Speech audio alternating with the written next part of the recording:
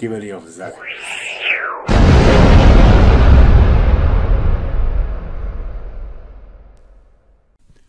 Hallo liebe Zuschauer und willkommen zu einem neuen Album-Review. Ja, heute habe ich ein bisschen Stoff für die True Metal-Fans unter euch, würde ich sagen.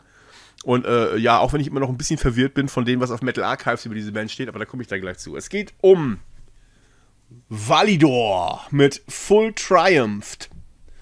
So heißt das Ganze, so sieht das Ganze auch aus dann. Da komme ich immer noch zur Optik, natürlich, wie immer, ne? Aber immer erst der Reihe nach, was oder wer ist denn Validor? Ja, Validor machen jedenfalls laut Metal Archives Folk Power Metal. Also das Folk-Element möge mir mal jemand hier zeigen. Das würde mich jetzt mal interessieren, ja. Allerdings hat die Band auch schon in der Vergangenheit 4 Alben gemacht. Das ist jetzt das 5. Oder der Musiker, der dahinter steckt. Das ist eigentlich nur einer, aber ja, mehr oder weniger. Und ja, keine Ahnung, ob das denn da anders ist. Obwohl, ich habe ein älteres Album, nämlich das Debüt in Blood in Battle. Allerdings die Neuauflage. Die wurde nämlich 2020, also 2 Jahre vor diesem neuen Werk, nochmal neu aufgenommen. Und die habe ich, diese Neuaufnahme. Ne? Als ich die bestellt habe, ich habe die bei der Band selbst bestellt, konnte ich die mitbestellen. Gleich. Ne? So. Ja, das ist dann auch das Debütalbum in Blood and Battle und dann gibt es noch die Dawn of the Avenger und die Hail to Fire. Und wenn man sich die Covermotive anschaut, ja, die sind halt alle so true wie das hier, ja. So gezeichnete Heldenmotive, die mir sehr gut gefallen, aber da komme ich dann jetzt noch zu gleich. Erstmal kommen wir zu den Bandmembers. Also Validor ist im Wesentlichen Odi Thunderer. Das ist der Mastermind hinter der Band, ja, der die ganzen Alben gemacht hat. Das ist so dem sein Projekt, kann man sagen. Und er spielt halt den Bass und er gibt die Lyrics ab. Also er singt halt, ja, so die Lead-Vocals macht er halt. Und auf dem Album hier haben wir aber noch weitere Musiker dabei, nämlich Apollo G, also G-I, Gianolis heißt der ganz, ja. Der hat auch schon auf der In Blood in Battle mitgemacht. Sowohl auf der Originalaufnahme von 2011 als auch im Remake, also wenn man so will. Aber bei den anderen Validor-Alben war jetzt Apollo Gianolis nicht dabei. Okay? So, jetzt hier bei der neuen halt wieder. Und wir haben dann noch an der Leadgitarre, Bass und Keyboards Bob Katzionis. Bob Katzionis ist auch alleine unterwegs, also einfach unter seinem Namen. Hat er einige Sachen gemacht. Kommt auch von unbekannteren Bands wie Burnt City, Stray Gods, die ich dieses Jahr noch reviewen werde. Die habe ich mir die auch geholt. Stray Gods, ja. Outloud ist, glaube ich, eher so ein bisschen mehr in die Hardrock-Richtung. Aber eben auch von Warrior Path. Das Album The Mad King hatte ich ja letztes Jahr reviewt. Da war er mit dabei, zum Beispiel, ja. Also der ist schon in einigen Bands halt aktiv. Oder war auch bei einigen, zum Beispiel auch Casus Belli. Das ist auch so eine Power-Metal-Band. Da habe ich auch ein Album von, wo er drauf spielt. In the Name of the Rose oder of Rose oder so. Firewind war natürlich auch dabei. Ist eine bekanntere Band. Da ist er aber jetzt nicht mehr aktiv wohl, wie es aussieht. Auch bekannt sind Revolution Renaissance. Das ist auch noch so eine Power-Metal-Geschichte. Da spielt er Keyboard. Oder hat er Keyboard gespielt. Oder Sirius Black.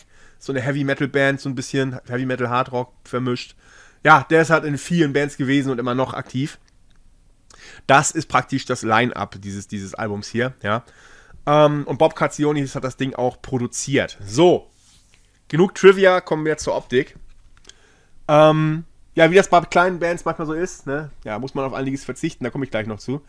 Wir sehen hier einen Conan-Krieger-Verschnitt auf einem Fels stehen, die Faust gen Himmel reckend, die blutige mit, was sind das, Köppen oder was? Sind ein paar Opferköpfe aneinander geknotet oder was? Ne, hier sogar, der eine ist schon ganz weggerottet, ist nur noch ein Schädel.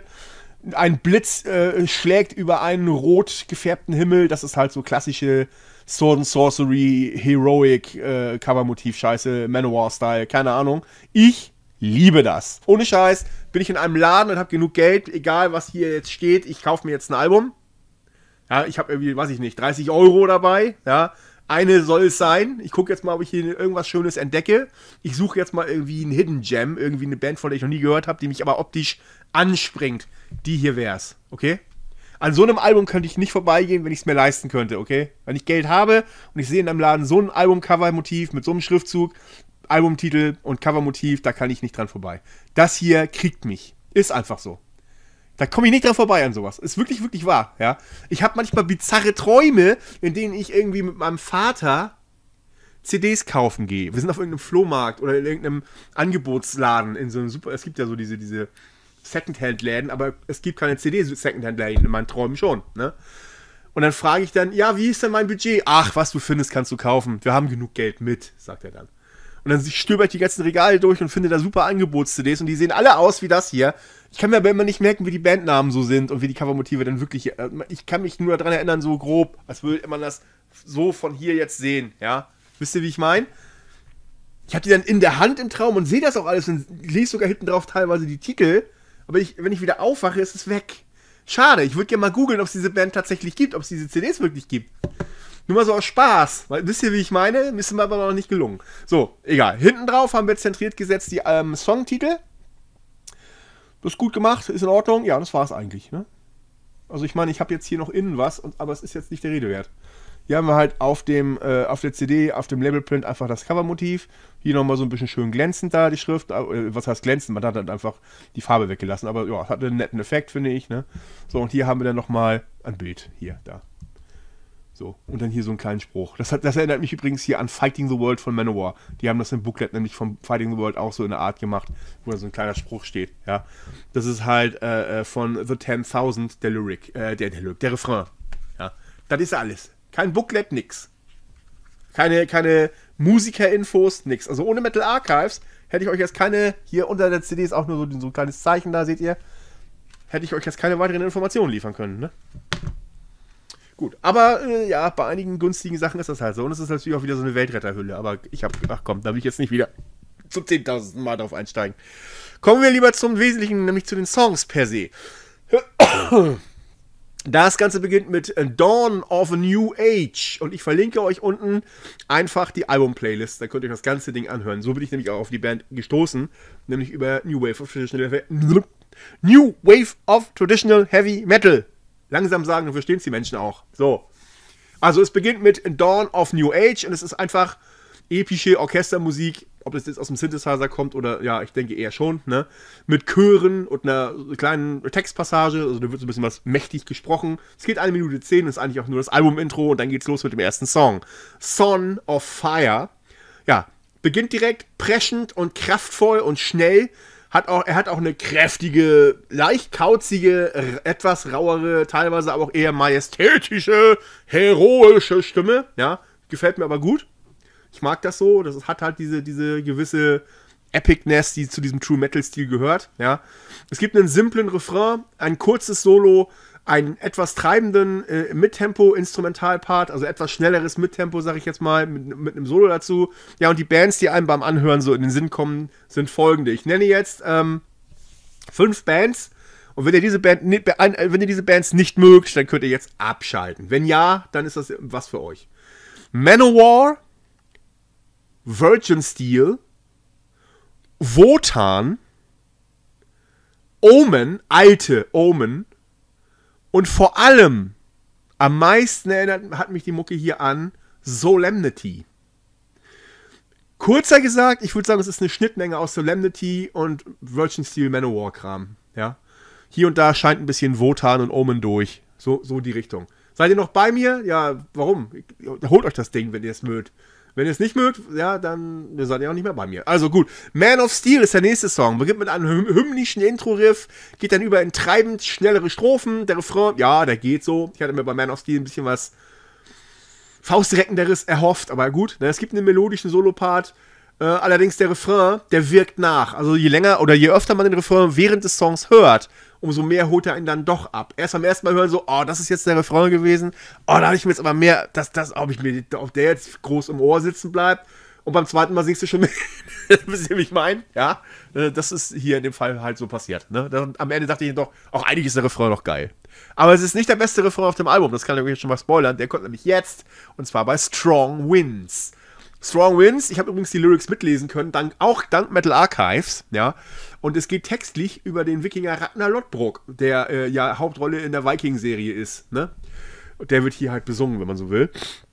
Ja, stellt euch vor, Strong Winds beginnt mit Wind, ja. Boah, also mal ganz was Innovatives, ja. Also man ist hier ein bisschen wagemutig, ne? Dann hat man so ein bisschen einen einzelnen Drumbeat und ein bisschen Amboss, Bing, ne? Und dann geht's los mit einem Bass, wenn man so will. Ich muss niesen, ich will nicht. scheiße.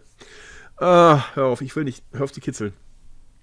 So, und dann haben wir die Strophen, die setzen dann ein. Das Ganze bewegt sich im Mittempo und die Strophen sind hier sehr heroisch vorgetragen, ja.